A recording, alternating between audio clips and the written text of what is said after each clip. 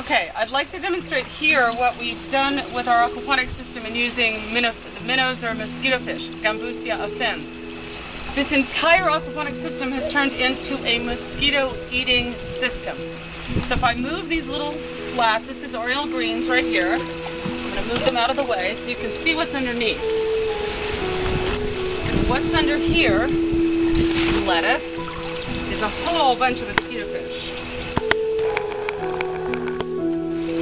Now these mosquito fish eat all the malaria-carrying, dengue-carrying, West Nile-carrying mosquito larvae. This has turned this entire system into a mosquito trap. We have no mosquitoes on our 7-acre property, even though we are in the middle of a very, very high mosquito area. Our neighbors also have no mosquitoes on their property. The mosquitoes come here to lay their eggs. There's lots and lots of water, which looks like an ideal place to lay eggs to mosquitoes. But instead of the larvae hatching and living in this still water, this still fresh water, the larvae are eaten by mosquito fish. That is what has turned this entire system into a giant mosquito trap. Okay, so here's just a quick rundown of the first IBC / swimming pool aquaponics setup that I've made. I just finished most of this yesterday, and so it's not quite cleared up yet from having a little bit of stagnant water, but basically here's the IBC with the top cut off of it. Actually, technically this is the bottom because the top is going to be the garden bed that goes on top of it, on top eventually. Here's some plumbing.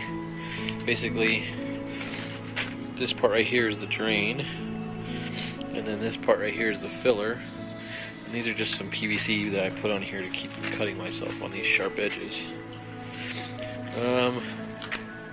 So this drain goes down and then goes underneath these swimming pools that I have made for garden beds, and they're all connected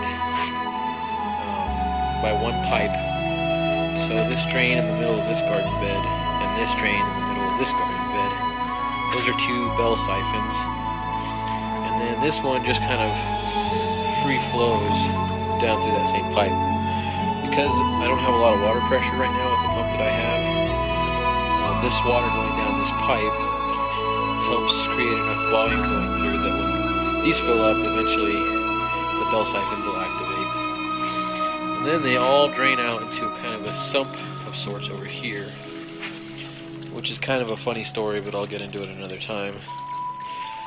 But that's about it. Not a lot to see fish-wise because the water is so murky right now. But in a couple days it'll clear up, I think, and hopefully we'll have something to show you in there. There's just a little bit of duckweed on here right now that was kind of left from when I had this just sitting with water in it.